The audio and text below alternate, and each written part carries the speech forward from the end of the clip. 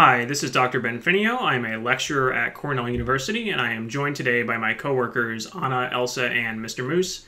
And in this video, we will discuss how to prevent or stop Zoom bombing, which is an unfortunate side effect of everyone teaching online on short notice, where we have some bad actors or people who have to ruin it for everybody else joining classes they aren't supposed to be in and sharing inappropriate content or acting as trolls and generally messing things up. Now, the number one preventative measure you can take is to simply avoid sharing the join link for your meeting publicly. For example, if you're a teacher and you're using a learning management system like Canvas or Google Classroom, you want to make sure that link is only available to students who are logged in as opposed to publicly on the web somewhere or on social media. There are also a lot of default settings you can adjust to make your meeting safer, even for students who are supposed to be in your class. For example, I can go into settings and change my default such that only the host can share the screen, and then all meetings I create going forward, that'll be the default. You'll see some of these settings are locked by admin, so depending on your organization's settings, you might have to talk to an IT person or an administrator to get those changed. But for purposes of this video, let's assume those preventative measures have failed. So you have a student who has shared the join link on social media. Even if you created a password, maybe you have a student who's shared the password and somebody has gotten into your meeting and is disrupting things or sharing content you don't want other people to see. So let's talk about how you can stop that and shut it down from within the meeting controls. So we're not necessarily going to talk about these in any particular order. It kind of depends on what people are doing to disrupt your meeting. But one of the most common ones seems to be screen sharing. So again, let's assume you didn't have it set to host only as the default. You can access that in the meeting by going down to the bottom toolbar, clicking the up arrow next to share screen, click on advanced sharing options, and then make sure this is set to one participant at a time and only hosts. So if you had this set to multiple participants or one participant at a time, but everybody can share and everybody can start even if somebody else is sharing, then that would allow somebody to just start sharing unilaterally or unprompted or override somebody else's screen share. So if you have that set to host only, then that should prevent other people who are in the meeting from sharing inappropriate content using the screen share feature. Next, let's talk about the participants window, which I already have it open here, but if you don't have that open, you have a Manage Participants button at the bottom, so you can click that to open and close a list of participants in the meeting. And you have a bunch of controls here as the host that help you manage things.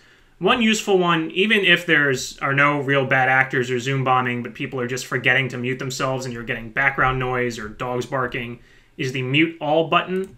And again, then you get a checkbox that says allow participants to unmute themselves. So if you uncheck that, you can forcibly mute everyone and then they can't unmute themselves. So if you do have a disruptive person who's yelling or saying inappropriate things, you can just kind of use that as a stopgap to mute everyone until you can identify that person and remove them from the meeting, which we'll talk about in a bit. Another useful option here, kind of your panic button, if you notice that a lot of people are joining the meeting who shouldn't be, indicating that maybe the link got posted publicly somewhere, is to go down here to More and then click Lock Meeting. You will get a pop-up prompt confirming that you want to lock the meeting, and this will prevent any new attendees from joining. So this can give you some breathing room to kind of collect yourself and identify and remove individuals who weren't supposed to get into the meeting. You can do that by hovering over their names, clicking on More, and then clicking on Remove.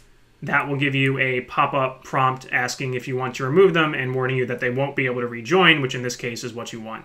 I believe that is a default setting that you can change, which does allow people who get removed to rejoin, but you probably don't want to do that. So I'm going to hit cancel for now because I don't want to kick Mr. Moose out of the meeting, but that's how you would do that.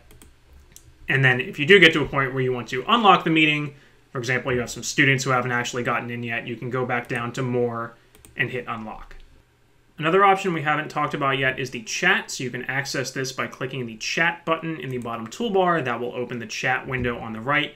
And the default is typically that everybody can talk to everybody. So even if you have somebody who isn't sharing inappropriate video or audio content, maybe they're just being a jerk in the chat, there's kind of this hidden little three-dot menu on the lower right over here. If you click on that, you can change who the participants can talk to. So you can make it so they can only talk to you or they can't talk to anyone. So again, maybe not necessarily in a Zoom bombing scenario, but if you don't want students effectively passing notes to each other and using individual private chat, you can change it so all chats are public, or they can only talk to you, or they can't talk to anyone. Finally, as the host, you also have the ability to turn off individual participants' video. There are a couple different ways to do that. You can right-click on their thumbnail and then select Stop Video. You can also do that through the participants window. If you mouse over their name, click on More, you have a Stop Video option there. So again, if you have somebody who is showing inappropriate content with their camera as opposed to the screen share feature, you have two different ways to stop that, and then they will not be able to resume their video unless you request it specifically. So if I right-click on them again, I can click Ask to Start Video. That won't do it automatically. They will then get a prompt asking them to restart their video. And I lied. There's one more feature I forgot. If you go to Share Your Screen, there is an annotation feature. So for example, I'm going to share just kind of a dummy PowerPoint file here. And I have an annotate option that lets me doodle on the screen here.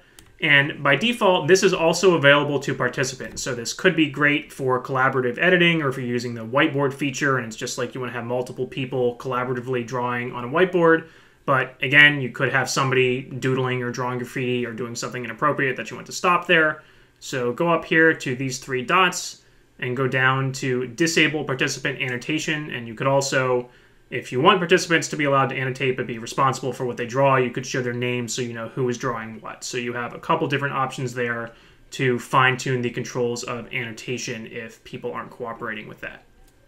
So I hope that was helpful. Again, a reminder that the #1 step here is prevention. You want to try to avoid sharing your Zoom join link publicly, and you want to take a careful look at your default settings to potentially lock down some of the things that would prevent a bad actor from sharing inappropriate content in your call. But worst case scenario, if someone does get through and is misbehaving, there are multiple different ways you can shut that down within the meeting.